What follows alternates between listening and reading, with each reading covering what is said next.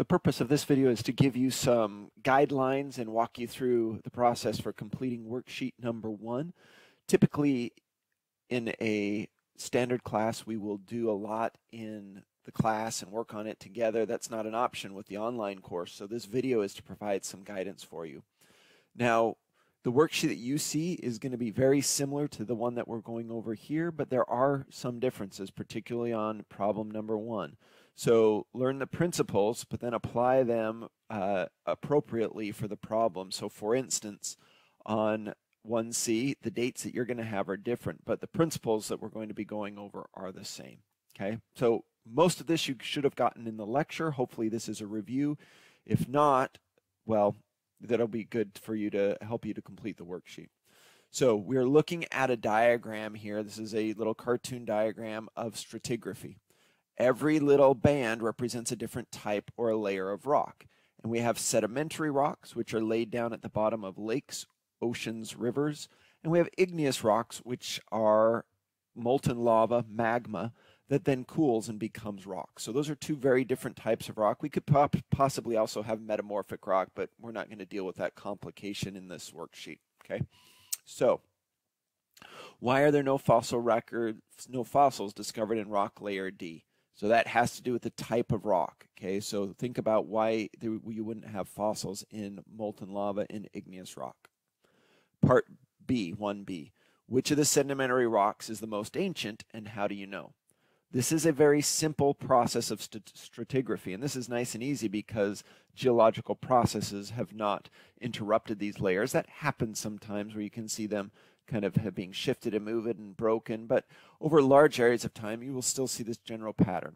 And of course, because of the way sedimentation works, the layers on the bottom are the oldest, right? You can't lay down older sedimentary layers on top of younger ones, right? It just doesn't work. So we lay down layer C first, maybe then the oceans recede, and then there's maybe even millions of years intervening, and then another lake or ocean comes into that area, and we get sedimentary layer B. And so although they don't need to be one right after the other, sometimes they are, but certainly the ones on the bottom are older than anything above it.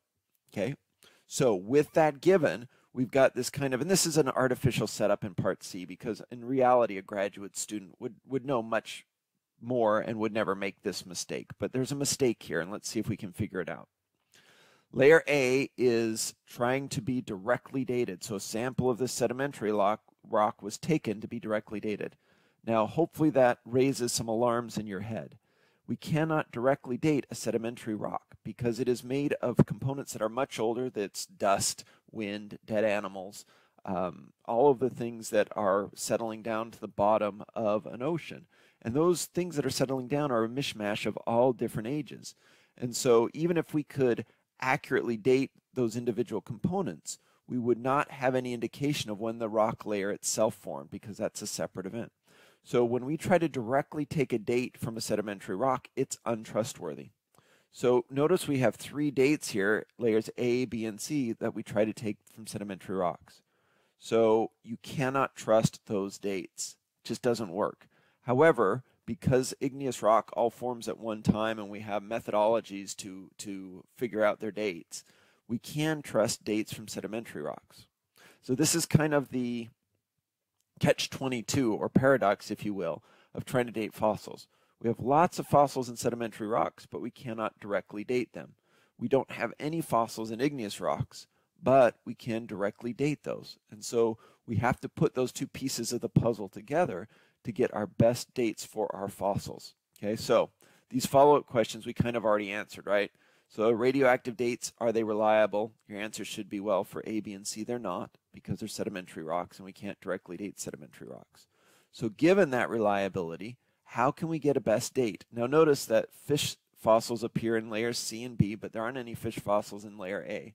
And turtle fossils appear all the way through the rocks and layers, but we don't see any turtles in today's environment. It's a fossil species only. So given that, we can, although not very precisely, we can, with some accuracy, date our fossil fish and fossil turtles. So let's see what we can do with that. And again, your dates are going to be different, so just apply these principles to your a problem. So we can trust that 20 million years old. So the question then is, did the fish species go extinct before or after this lava flow came through, which was 20 million years ago? Now notice there are no fish at all in the layers that are laid down on top of the lava flow, but the lava flow interrupts layers that were, so they were already there when the lava flow came through, and those layers have fish in them. So those fish must have gone extinct longer, those fish fossils are older than 20 million years. So your best date, given these, and again, your dates are going to be different, but the best evidence we have for when the fish species went extinct is more than 20 million years ago. That automatically changed my greater than sign. You put something like that, more than 20 million years ago. Okay. Given the reliability of the dates above, when did the turtle species go extinct? Now again, we know that it had to have gone extinct less than 20 million years ago. So we could do like this. And that's the best that we can do, right? Maybe it was 5 million years ago. Maybe it was 19 million years ago. Maybe it was yesterday. We don't know, but it's not found today. And it's found in rocks that are younger than 20 million years. But that's the best we can do. Now, in real life, scientists look for many igneous events spread out over large areas. And this is particularly easy to do. Well, it's possible to do for many, many rocks because they extend over thousands of square miles across the bottoms of oceans. And so if we can recognize those rocks in very different places with different igneous events, we can get more and more precise or narrow windows for our fossil dates. With this one, we only have one, so it's not very precise. But in reality, we might have multiple igneous layers that help us get a better and smaller window for different sedimentary rocks. Okay, so Part D, a member of the research group finds a non-fossilized, and that's critical. So remember, with fossils, we have very little, or in reality for most fossils, none of the original organic material. So living organisms are made up of 4 primary molecules. We've got carbohydrates, we have nucleic acids, we have lipids, which are fats and related molecules, and then we have proteins, amino acids. Those things, although quite stable and in good conditions, can last sometimes for hundreds of thousands or even a million years. After that, they're really all gone. And so in fossils, all those original molecules at the molecular level, they've been replaced by minerals. Now, at the supramolecular level, I guess above molecule structure level, there's still a lot of detail preserved. So we can see bones and sometimes even soft tissue if it's really good preservation, but it's a mineral preservation of the original organic material. So we cannot take a fossil and take a sample of it and directly date it. However, if we still have non-fossilized organic material there, we can do that. Okay, now I'm going to give you a hint. You can look this up. The key is radioactive decay of carbon. So look that up, and we talked about it in the lecture just a little bit, but look it up, and there is a major limitation, and that has to do, I'll give you a hint, with the half-life of radioactive carbon. So do a little work on that. If you have questions, you can log into one of our Zoom sessions, Monday, Wednesday, Friday at 7 p.m., or you can make an appointment to meet with me via Zoom, and we can go over that. Okay, so that's problem number 1.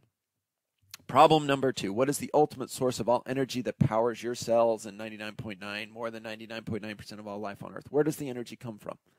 Now, if you think about yourself, you're saying, well, I eat food. Okay, great, but where did the energy in that food come from? And if you're eating a plant, it's kind of obvious, right? So if you're eating an apple, right, all of that energy, the carbohydrates in that apple, and all the other things too, by the way, were generated by photosynthesis. Then you say, okay, wait, but I'm going to eat a cow, right? Cows aren't powered by photosynthesis, but where did the energy in the cow cells come from? Well, cows ate plants. Plants got their energy from the sun. So this is just very simple. You can say the sun or photosynthesis. Sun via photosynthesis, whatever you want to say. Now, there's a very, very small percentage of organisms that can get their energy via other chemical reactions down at the bottom of oceans in extreme environments, but that's rare. Vast majority of life on Earth gets its energy one way or another from photosynthesis. Okay, so when did this process evolve? Look that up or go back over the lecture. So now realize there's a disconnect here. Photosynthesis evolves much earlier than what we call the great oxygenation event, when free oxygen begins to accumulate in the atmosphere, right? And then you need to look at why there was such a long delay between when photosynthesis originated and when we start to see appreciable levels of oxygen in the environment, okay? Again, that was in the lecture. I don't want to just give it away here, but think about it. If you're having trouble, go back over that lecture, or you can Google it, look it up. You'll find it. Sometimes Google's an incredible resource, but one of the issues with Google is there's so much that sometimes finding the specific answer you want can be a little tricky. If you're still having problems, send me an email or log on during one of those Zoom sessions. Okay, problems number 3 through 7. This is dealing with phylogenetics. So these are in the Tuesday and Wednesday lectures for this week, the week that the worksheet is due. So you can go over those. If you haven't done them yet, then you maybe want to wait a little bit, but you can pause the video and come back to it. But here's what we're going to do. So we need to look at characteristics that might help us distinguish and define relationships between these organisms. And I could have picked any organisms. I tried to pick ones that hopefully you're at least a little bit familiar with. If I had picked genera of sea slugs, you might have a little bit more of a problem thinking about characteristics. You'd have to become an expert or at least do some research. So you can use the expertise that you have to fill out this matrix. And honestly, I don't care for the purposes of this exercise what characteristics you look for. So if you want to take character number 1 is, have I eaten it? Now, that's probably not a good characteristic for defining relationships of organisms. It's a trivial character. It doesn't tell us have any deeper meaning about what the organisms are. But for the purposes of this exercise, that will work. So I've eaten chicken. I've eaten I haven't eaten platypus. I haven't eaten kangaroo. I don't think I've eaten cat. Maybe I have without knowing it. So let's say maybe I have. Let's say I'd eaten a cat at one point, or somebody served me cat and I didn't know it. But anyway, and I've not eaten sea lion. Okay, so now we have a character with a simple binary definition. Either it is or it isn't. And if you want to put check X or plus minus or AB, whatever it is, as long as you have a binary character here, that works fine. So have I eaten it? I now have a chicken and a cat that have a distinct feature that's different than the rest. Now, again, that's probably a bad character, but for the purpose of this exercise, I'll accept however you want to code these. So I'll let you pick your own characters. I'm just going to do one more and let you try to think. Now, it's probably useful for you to think of things that would be biologically informative, but if you want to stick with trivial ones, again, as long as you're able to figure out how those characters distinguish your relationships, I'm okay with that for this exercise. Okay, so let's try and pick a biologically relevant one for this next one.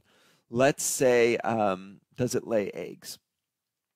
So maybe more specifically, external eggs.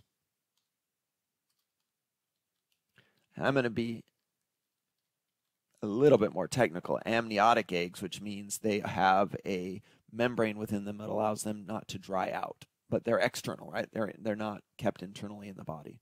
So in this one, I would say the chicken, right, has external eggs. We eat them all the time. Platypus, it does also. They lay eggs. The kangaroo does not lay eggs. So we're going to say 0, 0, and 0. Okay, so now I have two characteristics, and I'm going to map these onto the phylogeny. Now in Word, it's a little awkward, but it works okay. If you would rather draw these out and then take a picture and upload it as a JPEG, that works fine too.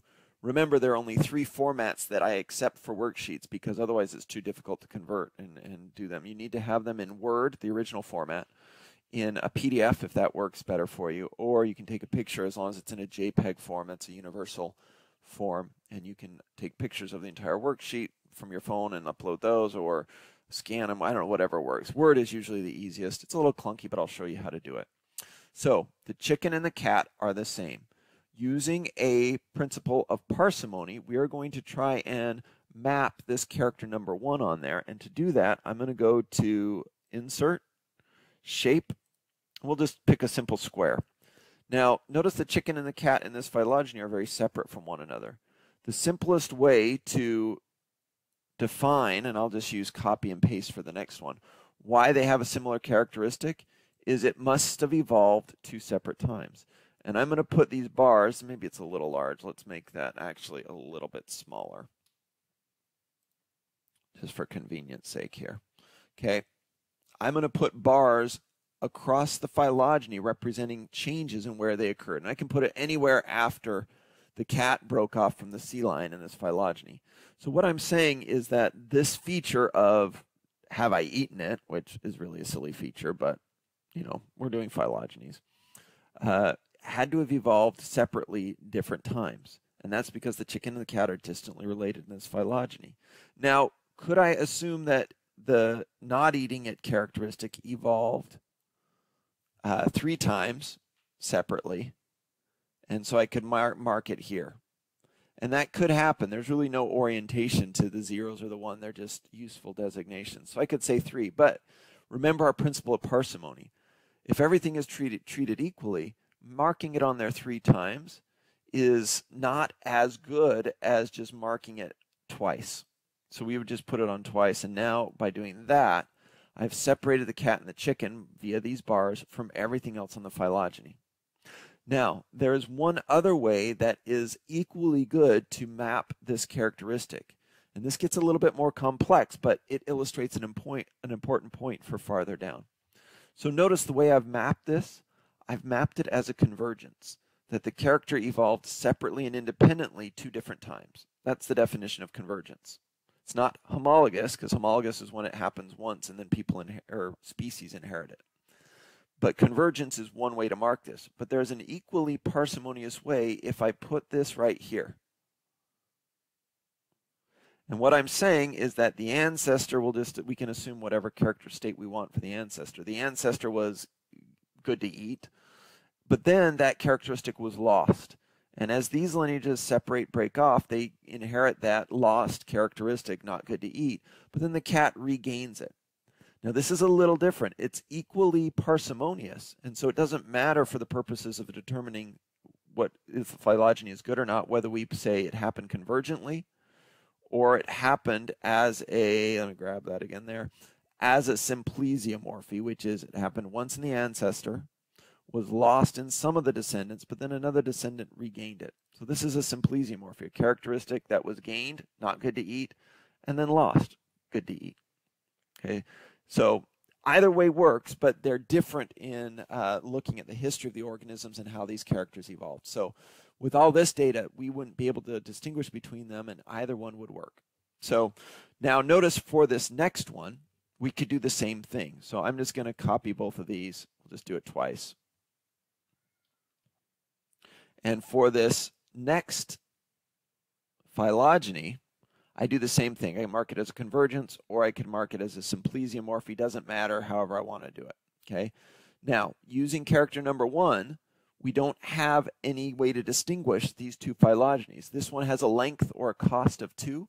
This one has a length or a cost of 2 also. So character number 1 didn't help us distinguish them. And that's actually okay for this exercise. In real life, we'd like to have some characters that give us differences so we can distinguish phylogenies from each other. But for the purposes of this exercise, it doesn't matter as long as you map them correctly. Okay, so let's do character number 2. I'm going to use a different color for it just so we can distinguish it. In fact, to help me keep track, and this is good, you want to mark this somehow, I'm going to put a little indicator that character number 1 is that blue square. I'm going to take in and paste in another square here. And let's make that one shape format. Let's make this one red. You know, do the outline red, whatever you want to do, as long as you can distinguish them. So in this one, I have chicken and the platypus that are the same. Okay. Now notice that I can mark this as a convergence, that the chicken and the platypus gain the ability to, oops, let's paste that red one. The chicken and the platypus gain the ability to lay eggs separately. But is there a simpler way that I can do it? Now remember, I can assume the ancestor at any character state I want. I don't need to mark the ancestral state. So by simply putting it right here, chicken and platypus, and then getting rid of this one, I can in one place separate the egg layers from the non-egg layers just by putting that bar across that ancestral lineage right there. So that represents a transition from an ancestral egg-laying state to not laying eggs. And that is the most parsimonious way. If you can put a character on there once, that's always the best way to do it. So that's great. Let's do the other phylogeny. Maybe. So notice that I can't, there's not any bar that I can put across here to say, oh, this happened at one time. So I either need to mark it, in fact, I think there's only one way to do this one. We'll take a look at it here. I need to mark it as convergence, right? Happens separately in the chicken and the platypus because there's no line I can draw across any of these lineages to separate the chicken and the platypus from all the other species.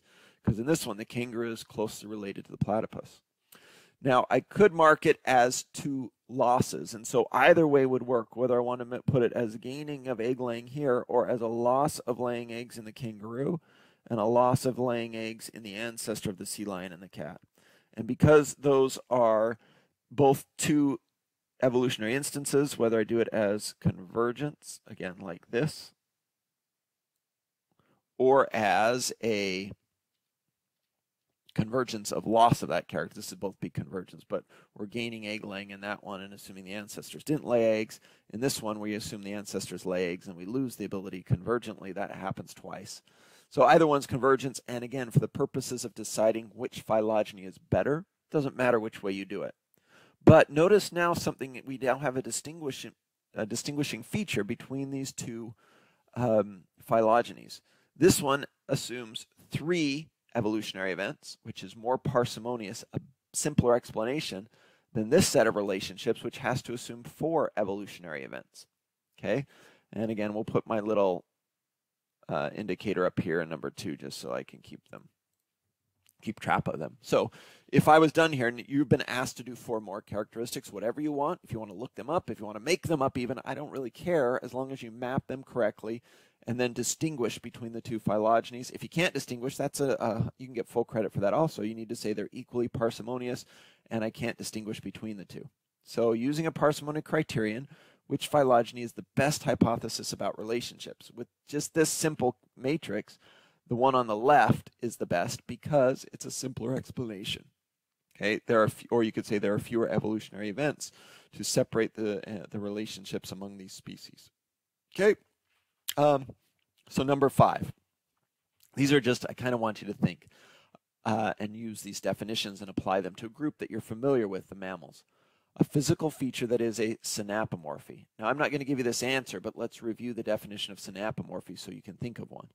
A synapomorphy is a character that is inherited from the common ancestor and defines the group.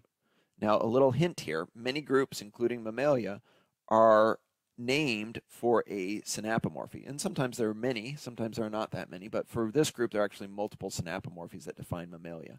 So one of them is the character for which Mammalia is named.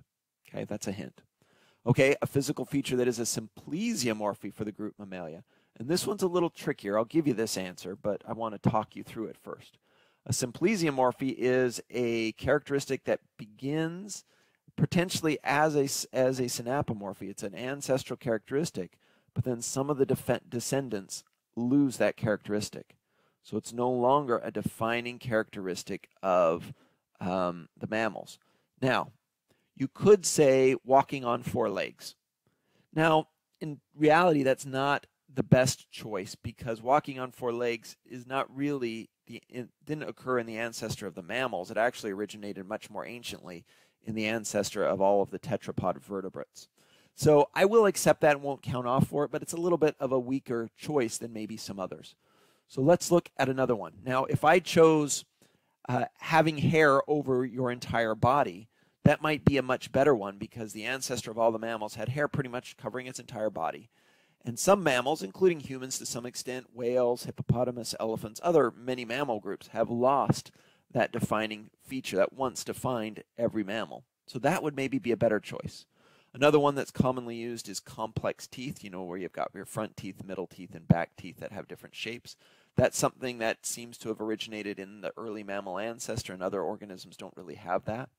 And then some groups, including dolphins, have lost those complex teeth, so pretty much all of their teeth are the same. So complex teeth might be another good simplesiomorphy for the mammals. Okay. Now, Sympplesiomorphy is a great thing that causes homoplazy. And homoplazy is what we did up here with the blue or the red character, but only on the second tree here. So the blue character on both trees and the red character here on the tree on the right. A homoplasy is when we have to map a characteristic in a complex manner. Instead of just mapping it on there once for a binary character, we have to put it on there twice, or sometimes even 3 or 4 times. That's homoplasy. And there are 2 things that cause homoplasy. So sympplesiomorphy, which is what I have mapped here, right, in the blue character. It was gained, the ability to hold your eggs internally was gained in the ancestor of all of these. I'm sorry, this was not the egg-laying characteristic. This was the eating characteristic.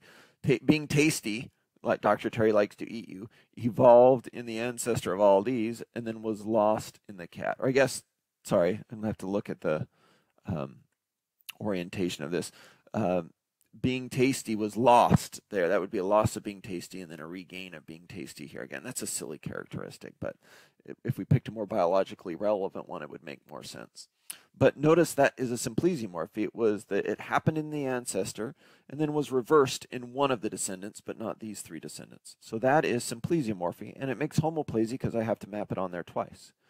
Now, if I had, and again, this is equally valid for the process of determining which tree is better, if I had mapped it like this, that is no longer sympplesiomorphy because all of these ancestral nodes don't have any changes. It was only in the nodes leading to the lineages leading to the chicken and the cat.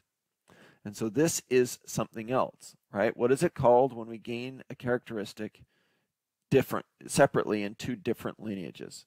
And that is the second source of homoplasy. Now notice it looks similar. We have the bars in different places, but it looks similar to sympplesiomorphy where I had to map it twice versus this one. Let you look that up. We talked about it earlier when I was looking at it. What's that called when we gain 2 features independently?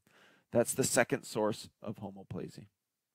All right, that's worksheet number 1. Again, if you have questions, I'm happy to answer them and go over them again. Log on to a Zoom session or email me and make an appointment, and we can go over it.